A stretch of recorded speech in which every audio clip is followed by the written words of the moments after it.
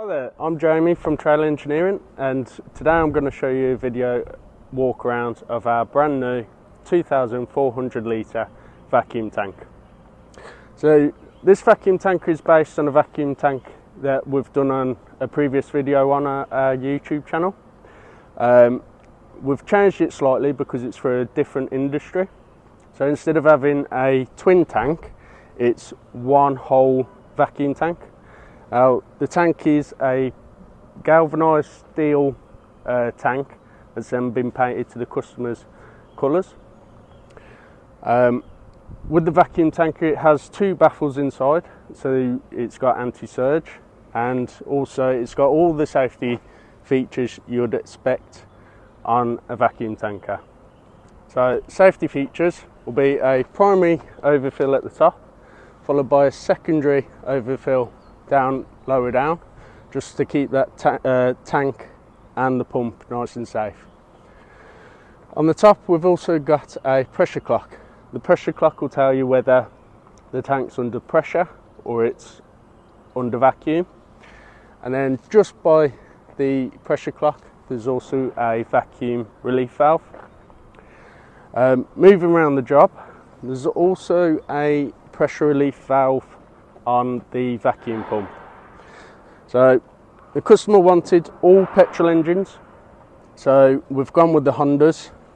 So here on the back there is a Honda GX270 that's driving a MEC 2000 vacuum pump via twin belts, and all the belts are secured nicely inside the belt guard.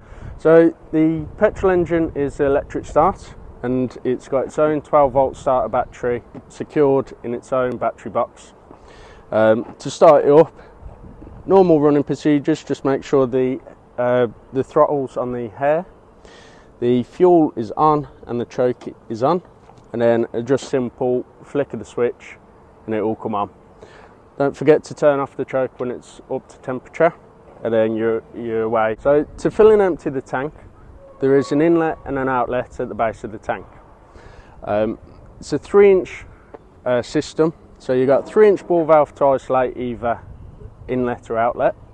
There's a URT coupling to connect the tiger tail suction hose to the required operation. So if you're to empty the tank, it's the lower down flange. Just simply open up your ball valve and then it should gravity feed. But with the incline towards the end of the tank, it might need a little bit of pressurisation just to help push the waste out. Moving on to the top, for filling, close up your outlet, open up your inlet, and then there's a swan neck design where on the other side of the tank there's a pipe going upwards and a swan neck design so that you're always filling from the top of the tank. Also on the tank there is a sight glass. Sight glass is a 2-inch ball valve, just to isolate it if you ever need to replace the hose while the tank's full. So this customer asked specifically for 60 metres of tiger tail hose. So each length of tiger tail will come in 50-metre pack. So to join them together we've fitted cam locks, so nice and easy, quick release. Take the cam lock off, fit your next hose on to extend the hose, and then put the cam lock back onto the suction wand and secure it. To keep the hose nice and tidy, we've fitted 2 hose holders on either side. They'll hold 30 metres on each side. There's a 2-inch suction wand which is nice and secured in its own lance holder, all running on a twin axle highway tow 3.5 ton trailer. Moving around to the front of the job, there is another Honda engine. This one is a 3000 psi pressure washer with its own water source tank of 200 litres. The water tank is a baffle tank with a vent in the top, and there's a simple ball valve here to isolate the tank from the pressure washer. So to run the pressure washer, just open that ball valve up, the water will flow into the pressure washer, and then you've also got a choice for a chemical pickup pipe.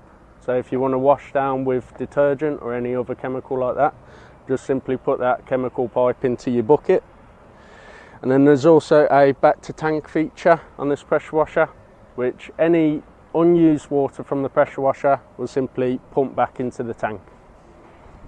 So the pressure washer has a 30-metre high pressure hose fitted to it, all contained on a nice hand rewind hose reel with a single lance which is secured in its dedicated lance holder. With the pressure washer, like I said, it's another Honda petrol engine, 3000 psi. However, this one's a hand recoil start instead of the electric option. The starting procedure is nice and easy.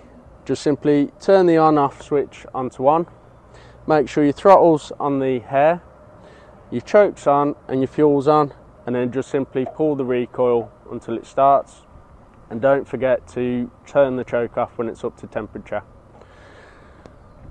And that's about it for the walk around of this brand new 2,400 litre vacuum tank with a 3000 psi pressure washer. Don't forget to watch our other YouTube videos on our YouTube channel at Trailer Engineering. And for more information, visit our website www.trailerengineering.co.uk. Thanks for watching.